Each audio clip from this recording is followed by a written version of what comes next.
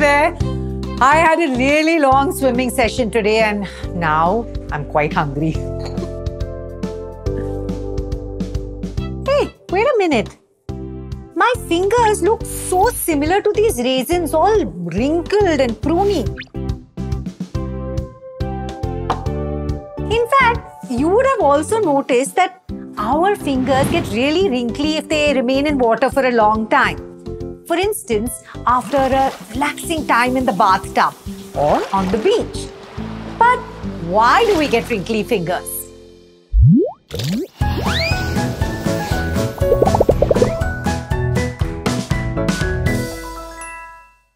Just like you and me, scientists have also been curious about what happens to this huge outer covering of our body, the skin. The skin is a layer of protection for all our organs and tissues beneath it. Earlier, when people observed the wrinkling, they thought that the water must be getting absorbed inside the skin, causing it to swell. Just like how raisins swell when soaked in water. However, since water is only absorbed by the outer layer of the skin, the layers underneath it would remain the same in size.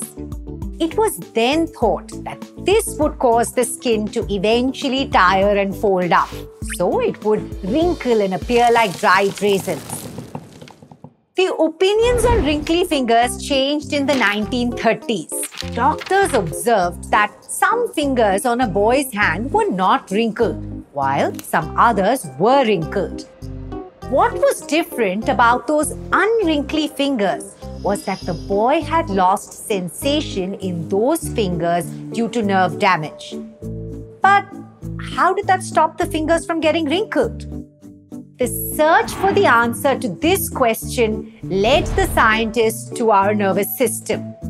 The scientists had an idea that the nervous system must somehow be responsible for causing wrinkly fingers. To understand this, let's dig deeper into our skin. Our skin is quite complex and multi-layered. We can see only the outer part of our skin, called the epidermis. But the layer below the epidermis, called the dermis, is where a lot of interesting things happen.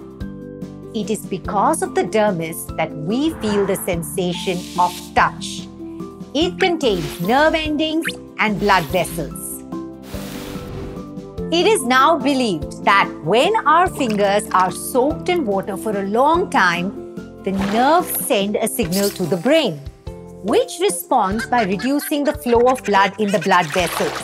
These blood vessels are like flexible tubes carrying blood throughout the body. When a lot of blood flows through the tubes, they can open up wide. And when less blood flows through them, they can shrink down a bit. So, in response to the brain's command, the flow of blood reduces and the blood vessels shrink in size. When the blood vessels shrink, the layer of skin which they are a part of also becomes thinner. As a result, the layer above this one, the epidermis, relaxes and becomes a little looser. Quite like this cloth. See how smooth it is when stretched tightly around a fully blown balloon.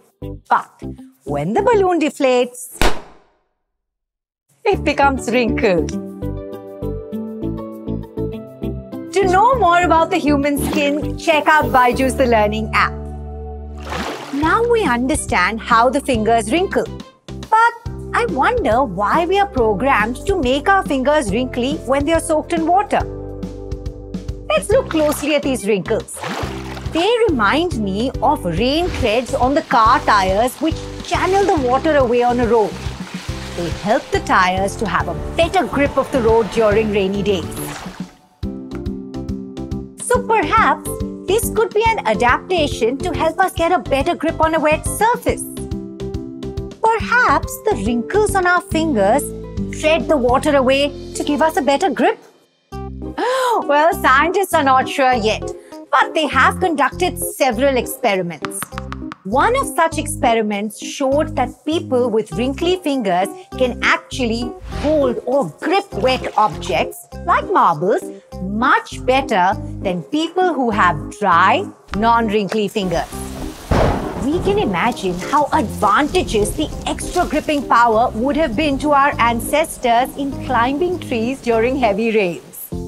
Hey, do you think that our toes also get wrinkled? And if they do, how would that help us? I'm going to await your replies in the comment section below.